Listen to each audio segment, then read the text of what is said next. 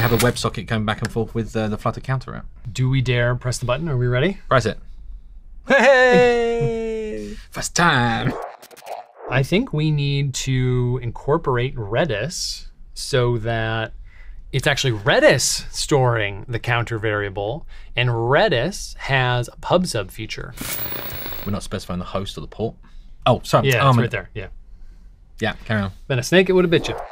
And we should probably publish after we increment. That's just, again, to sort out that race condition, so we make sure we're incrementing before we distribute to the clients. if we hit plus, And it didn't. darn it! Of course it didn't. I'm pretty sure that's the problem. We've got an 80 and an 8081 and big money. Yay!